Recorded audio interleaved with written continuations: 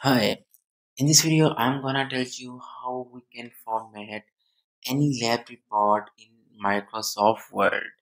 Fine. In this video, we are going to look at this format. You can see here I have a lab which is unformatted. Fine. Now, what we have to do? First of all, select all of your document by pressing Ctrl plus A. Fine. And give it the name Times New Roman, and its size must be 12, which is standard one. Fine. Now you can see it's looking better. The second thing you have to do to make it justified. Fine. And the third thing is to give the line spacing. And the fourth, last but not least, is to give paragraph spacing, which must be 0 pt in my case, or you can change it up to your requirement. And I just click OK. Fine. Now I have all of my data in different format, but I have to arrange it in headings and in subheadings. Fine. The very simple way to make headings is to select your document and just bold it and increase its size, and you can see it's looking like a heading. Fine. But it's totally a wrong way to do that. Fine. And what you have to do, just click on the text that you want to make an heading and go to styles. Here you can see the headings. Just click on it. You can see it's showing me the text of a Calibri, but I want to make this heading in Times New Roman. Just right click on it and click on modify, and click here and write Times New Roman. Size section is fine. Our color must be black. It's automatic, and it must be right aligned. It's good. Add this tag to textually automatically update only this document or new document based on this template. I just click OK. Fine. Now I have modified heading number 1, and I'm just giving another line to heading number 1, which is our lab name introduction to microcontroller. Fine. Now here are the some other headings. You can see as I click on these words is showing me that they are on heading number 1, but I want to make them on heading number 2 because they are not our main headings. Fine. I just click on heading number 2, modify, and just change its time family is time use Roman, is bold, color must be automatic, new document update. Okay. Now just change it change it to heading number 2. Now what I have to do, I've just select all the text which I want to make heading number 2. You can see here. Just scroll down, basic component. Just click on home, and again heading number 2. Okay, that's good. That's good. Heading number 2. That's good. Just scroll down, scroll down, scroll down. Again, it's heading number 2. Again, I'm scrolling down. Oh, you can see it's not looking good. What I have to do, when I click on it, you can see it automatically redirect to the heading number 1. That is not our heading. Just click on it and make it to the normal. Fine. Again, I have to modify my normal because it's in Calibri, and I have to change it to the Times New Roman, and its size must be 12 as per our other document, and new document based on this template, and press OK. And I have to just adjust the line spacing as well. Fine. I just click on it and again make it to heading number 2, basic texture, and make it heading number 2.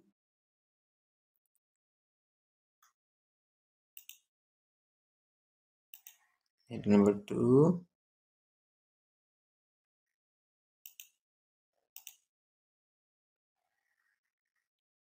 And finally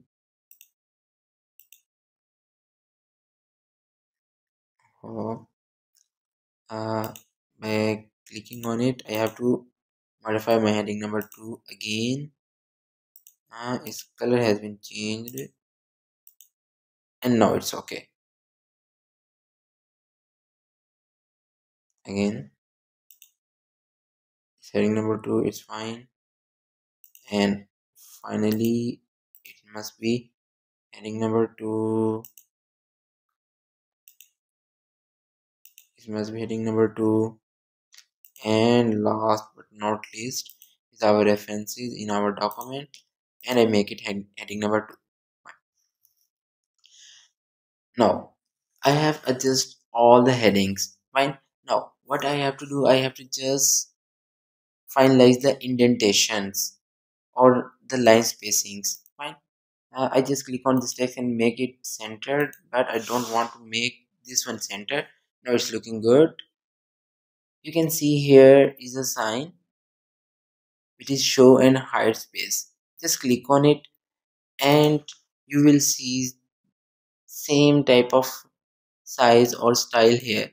Wherever you see the style, just remove the extra spacing in your document to make it more readable and reliable.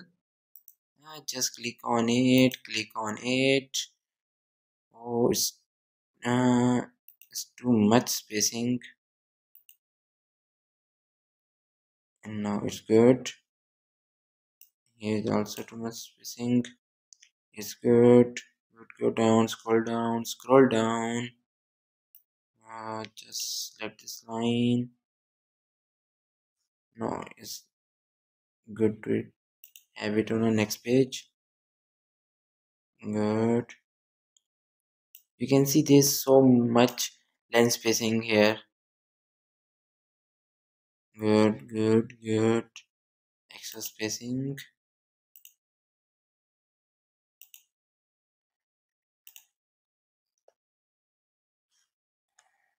It's fine. Scroll down. It must be to the next page. But it's good. It's good. Is an extra space. Fine. Now I have done with all of my line spacing. Now look at the content what we have to add in our lab slide. First of all, we have to write the name of the lab. Like in my case, it's lab number 1, and its name is Introduction to Microcontroller. First of all, we have to define the objective of the lab. You can see I have written a few lines about it. Now we have to tell about the tools, that what type of software tools we are using and what type of hardware tools we are going to use in our lab. Fine. Now, after that, we have to give little bit theory about our lab, that what we are going to perform. We can see here is a bit theory, and here is a schematic diagram, and is an other information about the instrument that I am going to use in my lab. After that, just go for the code. You can see the basic structure. First, I have defined the basic structure of the code and elaborate each and everything. Now here is a picture of my practical implementation of a lab, and here is the code that I have used. Fine. Now just go down. After that, when I upload my code to this Arduino chip, and the output I get on the screen, you can see. Fine.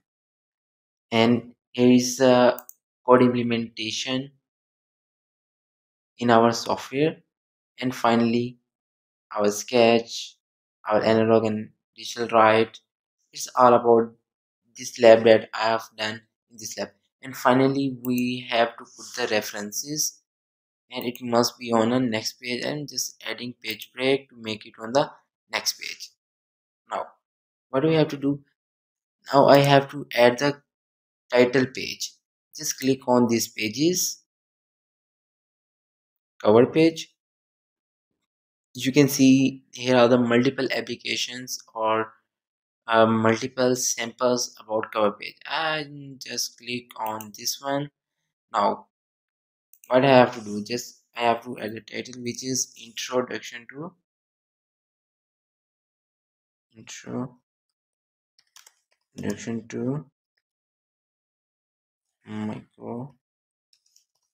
microcontroller, and I can add the subtitle, and if I have any abstract I can add it here, but this time I'm not going to add it.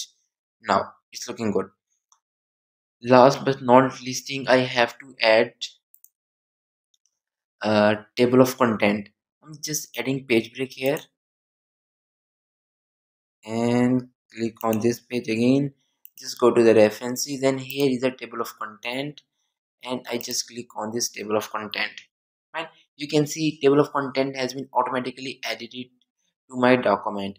And how it's possible that table of content can be automatically edited in our document? We have adjust all of our heading as per styles, heading number 1 and heading number 2. When we adjust our heading as per this rule, then it automatically add all the content in our table of content page, you can see here. And if you format your heading in a traditional way, means you just select the text and increase the size and make it bold to make it heading, it will definitely wrong, that I have told you earlier. In this way you can format your lab. Again, I'm going to, whenever you change your page, just click on this table of content and click on update table, just update table, entire table, and okay, it will automatically update the page numbers as well. Again, I'm going to revise all of the content.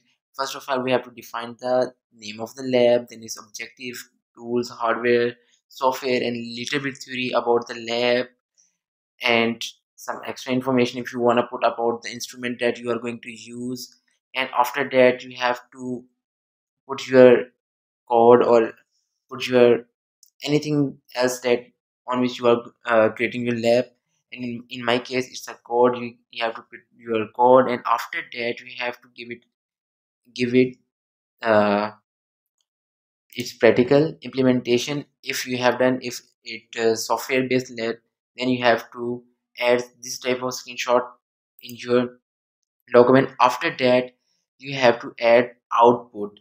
Here you will write an output heading, and you will paste your output here, or you can add the output screenshot here. Fine, just scroll down, and at the end you must use references, that from where you collect data, from where you collect your software. These are all about these references, or you can number these references as well.